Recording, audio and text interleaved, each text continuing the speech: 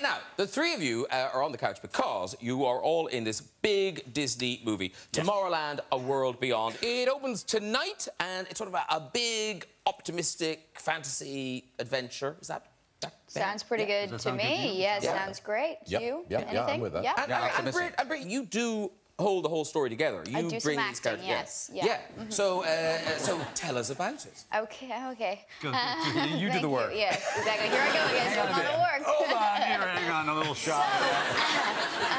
No, the movie. Well, I play a young girl named Casey Newton, and she's just normal high school student in Florida, and she has this very unique perspective on the world. You know, she's an optimist. She's looking. She's a dreamer, and she's hoping for good things in her life, and no one around her seems to be doing that. And because of her very unique perspective, she gets to go to Tomorrowland. She meets this guy, and she... It's got a slightly different flavour. I know.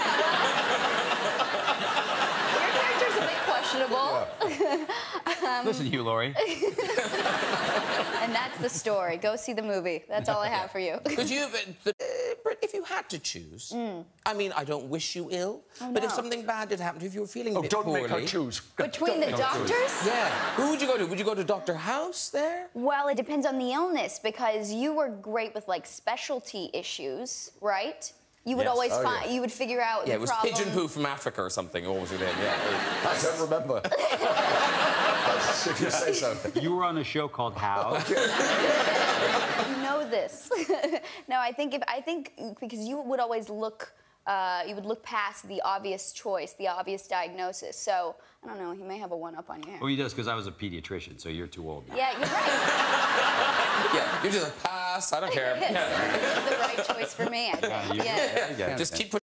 I never quite understand this, but I read somewhere, Britt, that you had to learn, you actually taught a movie star run for the action sequences. Well, yeah, I mean, they tried for like 5 minutes. Well, I could work with that on you. If you Oh, know.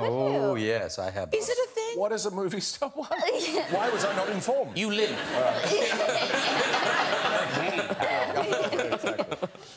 I don't know. Is that true? They gave you a movie? It's a true thing. Yeah, our stunt coordinator.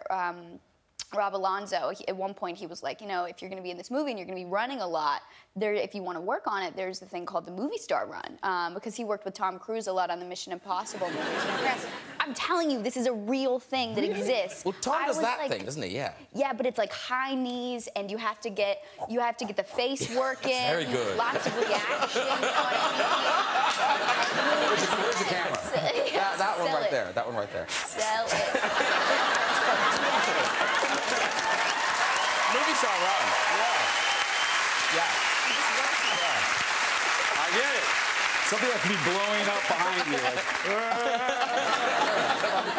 Like, now I understand.